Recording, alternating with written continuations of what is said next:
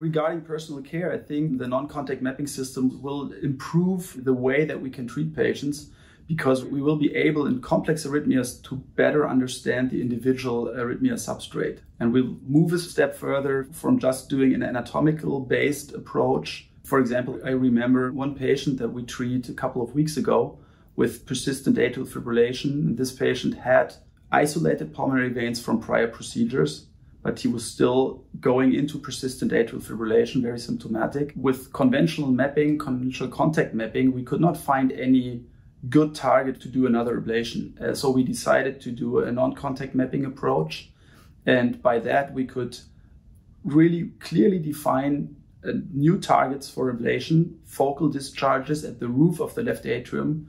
And we could ablate that, and the patient converted into sinus rhythm during the procedure, and now stays into sinus rhythm during the months that we now see them back in our outpatient clinic.